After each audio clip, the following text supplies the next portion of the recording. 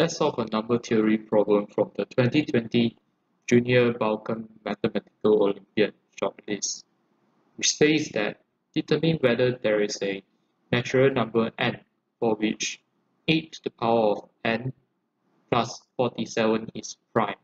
Before we look into the solution, let us first explore some small cases, and we will look into some tools required for this question. So I list the cases from n equals to 1 up to n equals to 6.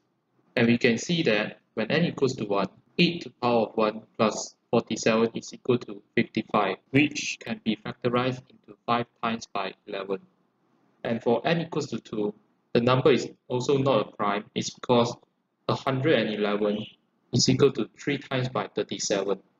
And similarly, for n equals to 3, the number 559 is equal to 13 times by 43.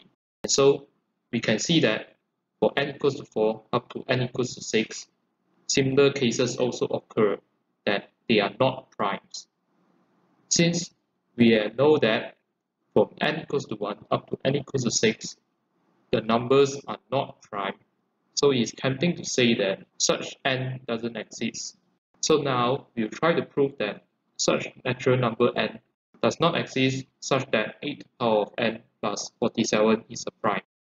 So now let's look into the tools required for this problem. Tool number 1, we say that a is congruent to b modulo n if and only if n is a divisor of a minus b. Or we can say that a can be expressed in terms of b plus kn for some integer k. For the second tool, we have that for all primes bigger than 47, p is congruent to plus or minus 1 modulo 6. And the reason why we choose the prime to be bigger than 47 is because in this problem, if 8 to the power of n plus 47 were to be a prime, then the prime has to be bigger than 47.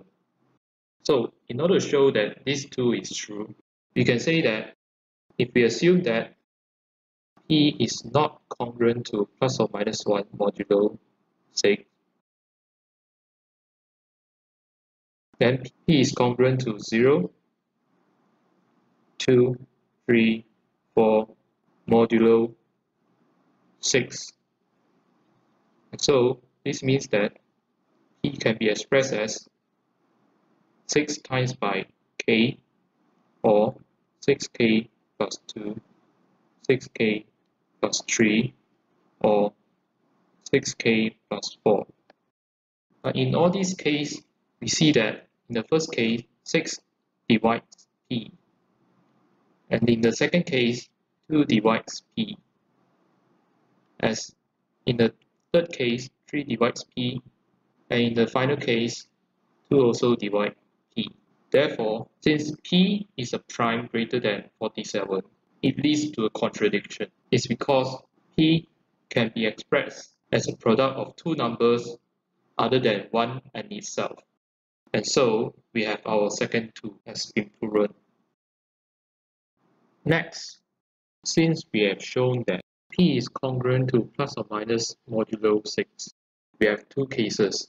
In the first case, let's first consider p is congruent to negative 1 modulo 6.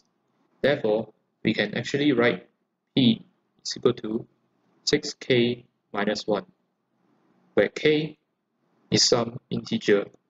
So we have 8 to the power of n plus 47 is equal to 6k minus 1. And rearranging everything, we get that k is equal to 8 to the power of n plus 48 divided by 6. But we can see that this must be an integer. And the problem arises when we can write it as 8 to the power of n divided by 6 plus 8. And so this means that 6 must divide 8 to the power of n. And this is clearly a contradiction. It's because 8 to the power of n is never divisible by 6. So therefore, p is not congruent to negative 1 modulo 6. So now let's look at the second case. Similarly, we can write p as equal to 6k plus 1. And equate this with 4 to the power of n plus 47. And doing the same thing, find that 8 to the power of n plus 46 divided by 6 is equal to k. So now actually we can divide 2 in the denominator and the numerator, so that we'll end up with 4 times by 8 to the power of n minus 1 plus 23 divided by 3. So this means that 4 times by 8 to the power of n minus 1 plus 23 must be congruent to 0 modulo 3, by the same logic that k must be an integer. But we also note that 4 times by 8 to the power of n minus 1 plus 23 is actually congruent to negative 1 power of n minus 1 plus 2. So in order for it to be congruent to 0 modulo 3, we actually require n to be odd. It's because otherwise we have that this number is actually congruent to negative 1 of an odd number plus 2, which is congruent to 1 modulo 3. This is a contradiction. Therefore, n has to be odd. So now, since n is odd, let us write n equals to 2j plus 1, where j is a natural number. Well, let's just disregard the case when n equals to 1, since when n equals to 1, we already know that it is not a prime. Now let's take the number 8 to the power of 2j plus 1 plus 47, and we are going to reduce it by modulo 13. So we see that this is equal to 8 times by 64 to the power of j plus 8. And by reducing it modulo 13, we see that this is equal to 8 times by negative 1 power of j plus 8. And we require this to be not congruent to 0 modulo 13. Why? It's because in order for it to be prime, it mustn't to be divisible by 13, because it is also not equal to 13, since it is bigger than 47. So in order for this to be not congruent to 0 modulo 13, it must have j to be even. So since j is even, we can write j to be equal to 2j prime, where j prime is some natural number. And so n is equal to 4j prime plus 1. And so now let's take the same number and we'll reduce it by modulo 5.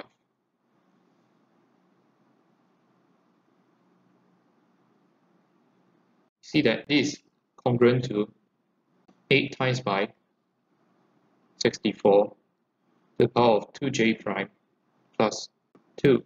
And then this is congruent to 3 times by negative 1 2j prime plus 2. But since we have that negative 1 to the power of an even number, this is congruent to 3 plus 2, which is congruent to 0 modulo 5. But this leads to a contradiction,